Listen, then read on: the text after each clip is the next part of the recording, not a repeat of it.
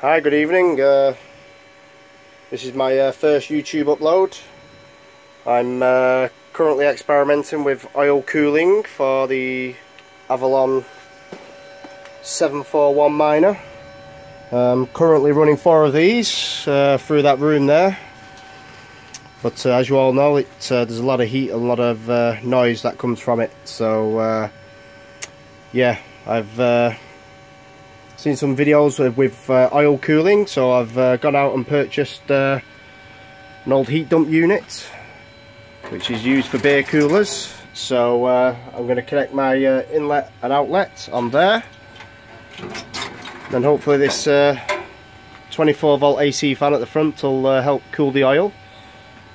I've gone out and bought a water pump, just a cheap one. I believe water pumps might not work too well with oil, but it was only £26, so we'll see how that performs. Then I've got some 19mm hose there, and then I've got some mineral oil, which from what I can gather is